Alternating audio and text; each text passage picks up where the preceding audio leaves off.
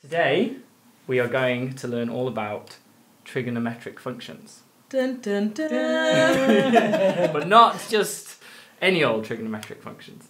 We want to learn the specific values of cos and sine at 0, 30, 45, 60 and 90. The 5 important angles, the ones that come up all the time, and it's very, very useful to know these values because they come up in all of your calculations. So if you have a nice way of remembering them and knowing them, it's really, really helpful.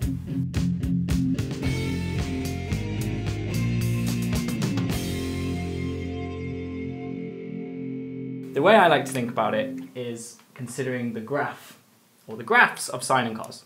If we're going from 0 to 90,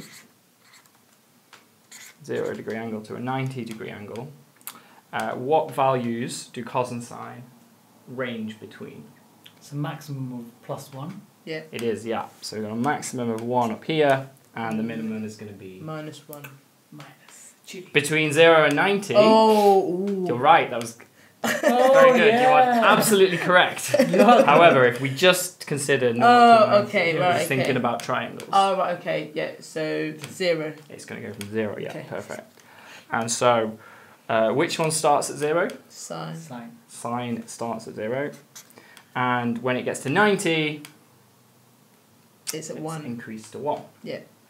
So sine is an increasing function. It increases all the way from 0 to 90. And as we know, it's something kind of like that. Cool. Yeah. Like an increasing wave shape. Now, if we have cos at 0 Is is 1. equal to 1. And then at 90, Bobby? It's a 0. Yeah, so they swap places. We've gone all the way down to 0. And it's got the same shape, but just flipped. So, something like that. We have our cos, and thank you. Worked out better than I expected. We have cos and we have sine. So let's remember Sine. sine, which is the increasing function, And cos is decreasing. and cos is the one that goes down. Sure. So we have the graphs of sine and cos, and then we want to think about what are the values at 30, 45, and 60. The important angles, the ones that are really useful and helpful to know. Right. And do you remember what some of these values are? Some. Yeah. Some. So we don't need to worry about which one's which at the moment, just because it's the same values that appear. So we've got 0 and 1 at the end points. Yeah. So we've got 0 and we've got 1. Mm-hmm. And then what other values, can you remember which other ones pop up? Don't worry which angle is which, but like what are the kind of numbers we talk about? I'm trying to do a half. Alright, so we do have a half. There is a half. Yeah. What is it? Square root of 3. There's a root 3 in there, perfect. It's a somewhere. root 3 divided by 2. Yeah. And then we have the root 2 Yeah. divided by 2. Cool. Now it's quite tricky to remember which one goes with which angle. Yeah. And the way that I like to do it is, we know that they go between 0 and 1. Yeah. And then the way to remember the 3 numbers in between, they're all divided by 2. And what you can do is, if you take the square root of 1, Which is 1. it's just 1. Yeah. But if you write it like this, you've got a nice pattern. So it's like root 1 divided by 2, root 2 divided by 2, root 3 divided by 2. And these are in order, they increase in order. This one's slightly bigger, slightly bigger. Mm-hmm.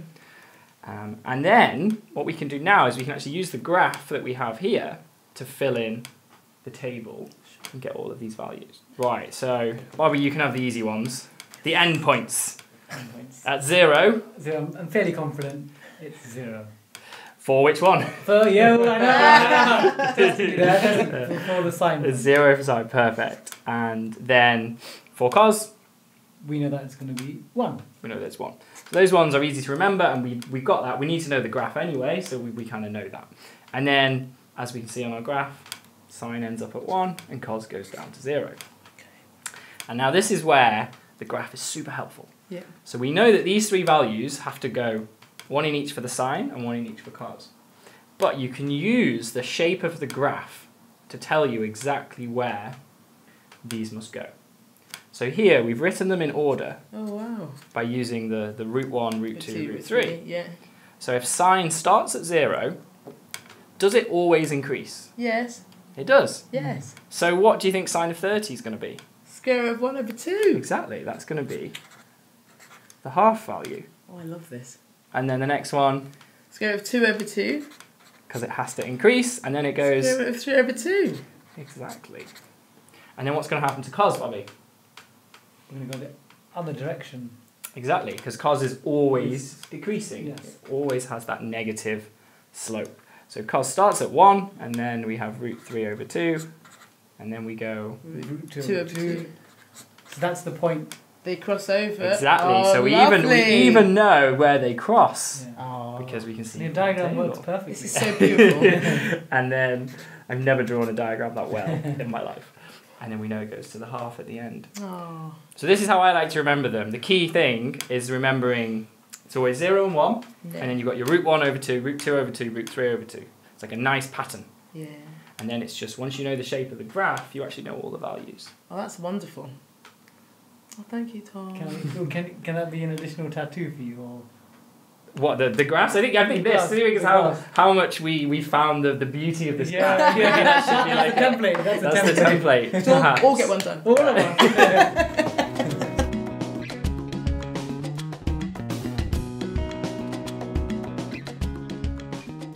So I want to thank you very much for your wonderful kind of way of helping us remember trig values. Bobby, it's great being in a class with you. Always. And having thought about what you said regarding the different trig values, I've kind of remembered how we can work them out using Pythagoras Theorem. We're going to use two different kind of key triangles. I'm going to put a line down here. The first triangle we are going to look at has got, and it's a right angle, and we've got, if these two sides are the same, what type of triangle is it? Sausages. Isosceles. Isosceles. Okay, and if this is 90 degrees, what are these two angles? They have to be the same. Have to be the so same? They have to be 45 degrees. Fantastic. So half of the 90. Yeah. So both 45 degrees. Okay. So we can then work out, because we know these two sides, what is the length of our longest side?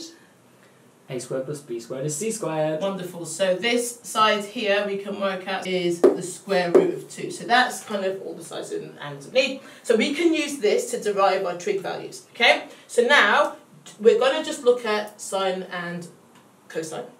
So based on that, do you remember what the little thing we have to remember? The little not a rhyme, but the Sokotoa. Right. So, I remember it differently. How do you remember I'm it? old school. Go on. Silly old Harry Okay. caught a herring trawling over America. Oh, old Harry caught a herring trolling over America. My mum taught me that. I am not. It's that old. The big question is, who's Harry? Yeah. Oh, I don't know. He's silly though, isn't he? Silly man. So what does saw represent? Sine is equal to sine of the angle. Sine of our angle, which we have here as 45. 45 is equal to, Opposite divided by hypotenuse. and our opposite kind of for either one of these actually is just going to be 1 over the square root of 2. Okay, and like you showed this earlier. And so if we think as well for cos, we've got our ca. Right. So again, we have cos of 45 is equal to... the adjacent, so let's pick, that's 1 adjacent, and the hypotenuse is going to be root 2. And it's what? Silly old Harry Caught a herring. caught a herring. So we need... There you go. See? So that's kind of, so that we've worked out, like what you showed us earlier, we've kind of proven this actually like a thing. We're going to look at another triangle that helps us with our other angles, 30 degrees and 60 degrees. Yeah? So, this type of triangle that we're using going to look at. Okay, so what type of triangle is this? Equilateral. I think that's right. Yeah. Equilateral. We've got the same answer. And you got the same answer too. 3 same answers. There we go. Yeah. Because all the sides are the same. If all the sides are the same, what else can you tell me about the angles? They might be the same. And if they are the same, what are they? What are they? Oh, 180 divided by 3, 60. Right, so this is 60 degrees, Yeah. this is 60 degrees, and this is 60 degrees, okay? Oh, I'm feeling hot now, 60 degrees. I'm going to ignore Bobby being very silly, but at the same time, funny. So we are going to use this to create a triangle that has got 30 degrees as your top angle here, and then 60 your bottom, and then the 90 degrees angle. So we start to use Pythagoras again. Yeah. So here, I'm going to draw it out based on what we have, and so what this length here then is 1. Okay? Yeah. So we've got a right angle, we've got 30 degrees as our top, we've got 60 degrees as our bottom angle, degrees, and then we have our length, our hypotenuse is 1, and we've got our base angle is 1. And then how are we going to work out this one here using Pythagoras? So we've got a squared plus b squared is equal to c squared. Yep. But this time we're going to, let's say, c squared minus b squared. Right, so if we call this x, we're going to say that x is equal to So 2 squared, square root of 2 squared 2 minus, squared minus 1 squared. minus 1 squared, which is x is equal to the square root of 4, take away 1, which is 3. Okay, so this side is the square root of 3. Okay, so now, looks very similar to a lot of the kind of values that you had, which is wonderful. And so we're now going to think about putting them together. So now, let's look at our 30 degrees. Okay, so if we have sine of 30, okay, so this is our sine, what's our opposite side? It's the one at the bottom, so it's 1. 1, and then our hypotenuse is, The longest side which is is the 2. 2, wonderful. And then if we then look at sine 60, okay, so this is our 60, so what do we have for sine 60? Our opposite is Root 3. root 3, okay, and then our hypotenuse is Still the 2. still the 2. So sine of 30 is a half, which we got, and sine of 60 is square root of 3 over 2. Okay? So we do the same for cos. The cos of 30, so if we have our 30 here, what is our adjacent? That's going to be square root of 3. Okay, and our hypotenuse is Still 2. wonderful 2, which is the same for all of them, remember? Thank you very much. And then if we do cos of 60 is equal to our opposite, our adjacent of our 60, which is 1, and then our hypotenuse, which is 2, which kind of effectively proves all the wonderful stuff that you showed, and it brings together the whole waves and Pythagoras.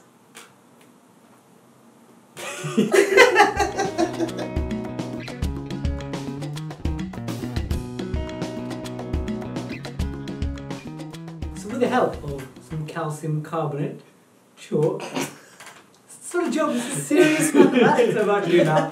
We are going to write down a full value of table, or a full table of values rather, for sine, cos and tan. So we're going to start with what we know. We know sine and cos through your wonderful work earlier. So what were the values that we calculated earlier on today? Well, I remember teaching you guys. Yeah. 0, 30, 0, 30, 45, 60 and 90. The key ones, the ones that come up all the time. what did we establish the 0 and the 90 were for sine? 0 for 0. 0 for 0, good. And the 90 was? 1. 1. Because it's ascending. Yes. Nice. Getting larger, This is good. exactly. This is like testing how much you were listening. Yes, getting larger. Yeah. So then what do we say the denominators were for all of these? I don't think I can answer. So 2. 2. I was listening. You were listening, good. Yeah. And then now, because this is ascending, what are we doing here? What are we doing here on the top? Square root of 1. Which is 1. 1. Square root of 2. Which is square root of 2. Square root of 3. Good. And now the cosine, we are... Descending. Yeah, so we start off at 1.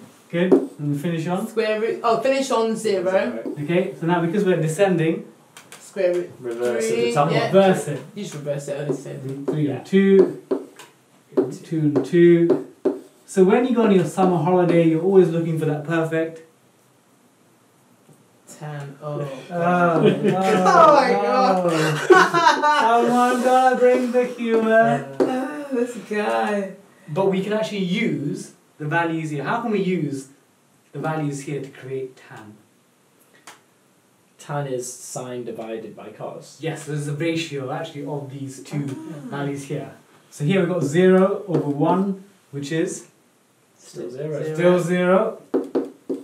Then here we've got 1/2 over root 3 over 2 for tan of 30, which is?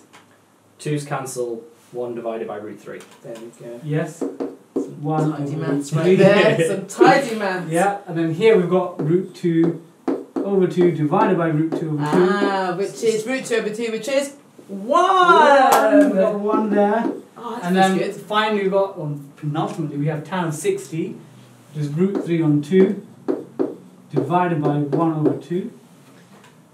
Which is root 3 over 1, which is root 3. Root 3. This is And now, this is something's going to blow your mind. 1 over 0. Now what is this? Is this...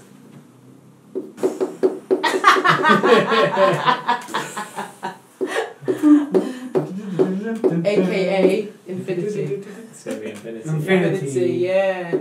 Infinity, or we can put D. Find. We'll never know. Oh. So these are the things that we need to be able to record.